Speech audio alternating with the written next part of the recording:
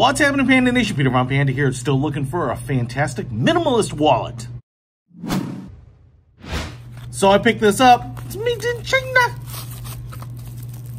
which means it's not that expensive. Look at this.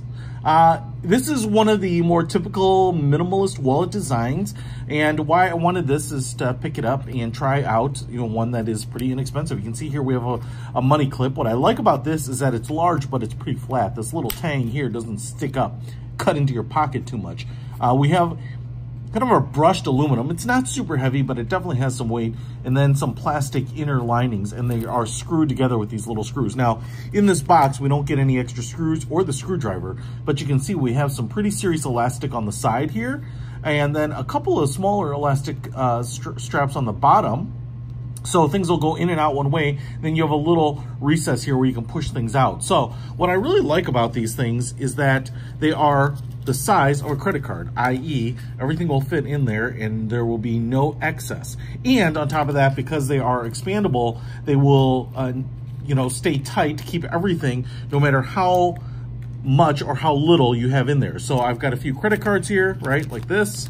So I'm gonna go ahead and put those in there, and then I've got a bunch of business cards here. I'm gonna put those in there too. This is really what always hurt me, is that sometimes I would take a bunch of business cards for an event, pass a lot out, and then come home with a really loose wallet that everything was falling out of. And you can see they fit in there really nicely.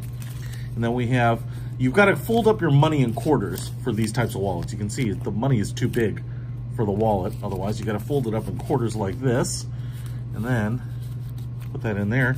It's a little slippery because the aluminum is a little slippery, but it should stay, but it's not super grippy, right?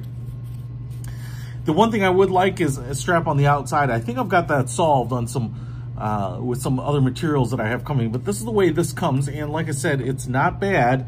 It's pretty nice, and it's very inexpensive. So this will work, man. You can see how big it is. Not too big. And like I said, it seems as good as any of these other wallets that I've tried. Some of these are 50, 60, 70, 80 bucks, so something in the $10 range like this, I think is pretty darn good. If you want to check this one out, I will put a link to it in the description below. Peter Von Panda, out.